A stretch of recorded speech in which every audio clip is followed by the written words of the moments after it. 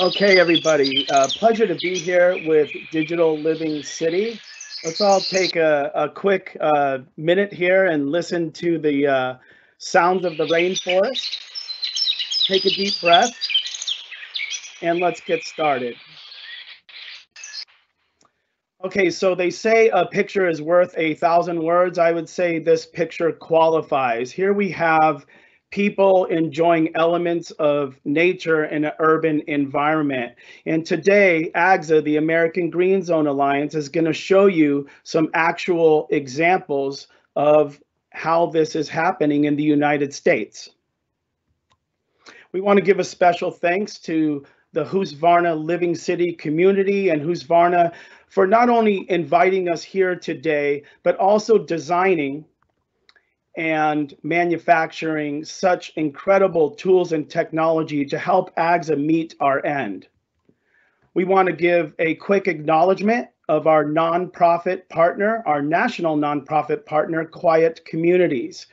Together, we provide educational services and perform AGZA Green Zone certifications.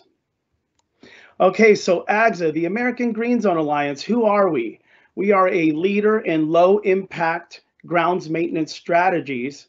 Our mission is to prudently transition the grounds maintenance industry to quieter, more sustainable practices. And a few examples of applications are commercial crews who service municipalities, schools, and residential properties. So how do we do this? Number one is our Green Zone certification. This is property transition. It includes institutional and residential size properties. We're going to give some clear examples of those. Number two is our service professional certification. This is crew transition, education, training, and it acts as a behavior modification model. And other initiatives include our AFTC program, where we test and certify battery electric tool platforms. Okay, so before we go into some of these examples, here is some of the why impacts.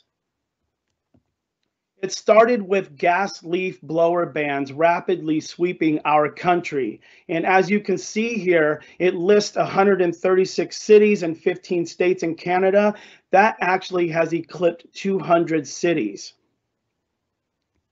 And coming from the industry myself, I have worked in the gas industry as a younger child and had my own gas business as a young adult, and I know full well the impacts of working with internal combustion. Here are our top 10 impacts of gas operations. On the top and in the center, of course, is noise. And in fact, my colleague Jamie Banks of Quiet Communities actually presented for Living City a couple years ago and went into great depth and detail on some of the noise issues. But of course, we have what comes out of the exhaust emissions and then lesser known impacts, lower left, for example, toxic and solid waste component, and that's resulting from maintaining small gas engines cradle to grave. We're going to watch a short video. I call it the parking lot tune-up. When I was in the gas business, this is something that I used to do. I'm not proud of it, but it's something that should be acknowledged. We have the filter right off the carburetor. They get a little gas and oil on it. We put that into the gas, push it around. You can see how dirty it gets. This is the process of which you extend the life of the filter. Right. What happens to this gas that now has the grit, the grease, the dirt inside of it? Normally we can pour it in some dirt, or we throw it away in the trash can. It could end up in a landfill as well, or poured into the bushes. Sure. Okay, so again, it is very unfortunate that this practice still goes on, but understand these guys are operating on very thin margins, looking for ways to make a living, feed their families. So our approach is to engage them, educate them, and train them. I'm happy to say since that video, Jeff from 818 has gone about 50% electric in his operations, therefore mitigating some of these impacts. Doing this for about 10 years, shadowing crews in Southern California, we can conservatively say that one worker can account for 50 pieces of solid waste that ends up in landfills. And a lot of these pieces do have a toxic waste component to them. But moving on to solutions, I'm going to give you some examples of our institutional green zoning. Now, a green zone is a property that is certified to do all routine maintenance with people-powered and low-impact, primarily battery electric operations. This is city of South Pasadena. This is our first green zone city. And for this particular green zone, they have went all electric for routine maintenance. The only gas concessions are heavy tree work that is once a year seasonal. And how did we get here? Well, we started with their crown jewel park, Garfield Park. It's 10 acres, 5 acres of grass. And once we were able to green zone this park, working with their Department of Public Works and their vendor, we made an action plan with the city to green zone all city properties within 8 months, and we were able to meet that timeline. Pre-COVID, we had ceremonies, very well attended, mayor, city council, the vendors, and even members of Congress and our Senate have been present and acknowledged our certifications. And then to top it off for the city of South Pasadena, to enact, if not permanent change, for their RFP, it has been rewritten. Any vendor that wants to do business, grounds maintenance business within their city, needs to go AGZA training or equivalent, and then they have to adhere to the standard of the AGZA Green Zone certification for properties. Very soon after that, a nearby golf course was interested. We were able to green zone this golf course and cut carbon by 70% out of these operations and lower the noise profile 40 to 70%. More recently, LA State Historic Park, that's Los Angeles State Historic Park. This is a California state park. And what's exciting is the people from Sacramento who manage nearly 200 California state parks came down and saw what we were doing with this project, and we're earmarked to start 3 other state parks early next year. So a lot of positive progress from this boots on the ground approach. We also have an entire school district. It was our first.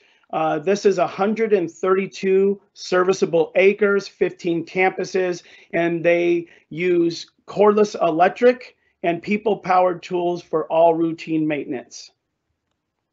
And finally, a very exciting development, our first robotic mower AGZA Green Zone. We did this with the Langton Group and AOS, and also Husqvarna did participate and some support with this project. And here are some of the metrics. This is a 96 unit HOA. They use Husqvarna auto mowers, 40-volt handhelds. It's nearly 30 serviceable acres. And with this project and this certification, per year, 8.4 tons of smog-forming emissions have been sequestered in perpetuity as long as they keep the certification intact. 27 tons of CO2. This project saw a 2 to 4-fold reduction in noise. Of course, improved in community health, worker health is enjoyed. And then again, circling back to earlier in the presentation, a lot of the fuel spillage, toxic and solid waste component is mitigated when we convert these from internal combustion operations. And then finally, to top it off here, it's really exciting to see that solar technology is being integrated on these projects, which are charging the Husqvarna auto mowers. All of our projects come with something called ELF. It stands for Environmental Landscape Footprint. It is a trusted, independent, third-party source for impact reporting. Our reports are trusted by air districts, governmental agencies, and basically we give a snapshot of the before and after so people can understand what their environmental remediation benefits are and also the cost benefits of all of these projects. We were able to take our institutional green zone success, and we created what we call the AGZA Residential Green Zone Initiative, AGZA. And basically, we're encouraging homeowners to create their own green zones now. Jared here attended one of our workshops. He went back and asked his gardener to convert to electric and not use as many chemicals around his house. The gardener actually did not want to do that. He paid his gardener $250 a month, so he basically fired the gardener and invested in a suite of tools. And now he does his own yard work and he loves it. And he actually ordered a sign from us so he can show the community and his neighbors what he's doing. Here's an old timer in New York. He has a plug-in lawnmower, but as you can see, that's it. Everything else is people-powered. And if you take a look at those people-powered tools, they're very old. He's been doing it like this for a long time. Okay, continuing on with solutions. AGZA Service Pro certification. And this is where we really believe we're making meaningful change. We're embracing the grounds maintenance workforce, making them stakeholders in this process, empowering them with information, and now they actually have a say of what goes on in their work environments. And more often than not, all of the projects with this approach are more successful. This is SunTech. Remember this company? They're out of Florida. This is a new franchise model. We're actually helping them with their first franchisee in Southern California. And all of their franchisees in the future will be AGZA Certified Service Pro certified. And then continuing on, this is a landscape maintenance company, Francisco's. We're just out there on the ground with these guys. These are not just photo ops. This is actually shadowing them and seeing what the tools are doing and how they're holding up under these conditions. These tools that you see, the electric tools, are more than a year old. This company still is primarily gas, but they started their e-crew. And we're really happy to see that they're actually adhering to the certification advice. In the certification, we encourage them to hang their tools up instead of throw them in the back of the truck, secure them from theft so they can realize their ROI. And then finally, AFTC, AGZA Field Testing Certification. And here are some of the brands that are currently AFTC. So what AFTC does is go beyond dynamic and static testing in controlled environments. AFTC certification takes years because we place the tools with operators in various regions under very extreme conditions to really understand what these tools can do when they replace their gas counterparts. And we're really happy to say that Husqvarna 40 volt here in the States, commercial, is AFTC along with their auto mowers.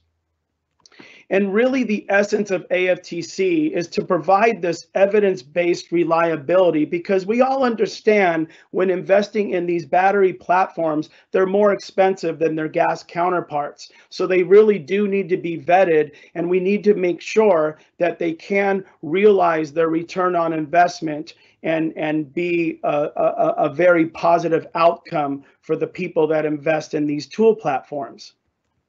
And then we don't just stop at performance and durability. We really do vet everything, the distribution, the retailer and service model. We really want to make sure there's adequate parts and aftermarket care and service, again, to give people a good experience with their investment into electric platforms. And that has been my presentation today. I want to thank all of you. And if you need to get in touch with us, please info@agza.net. We look forward to answering some questions later. And Eric, I'll bring it back to you.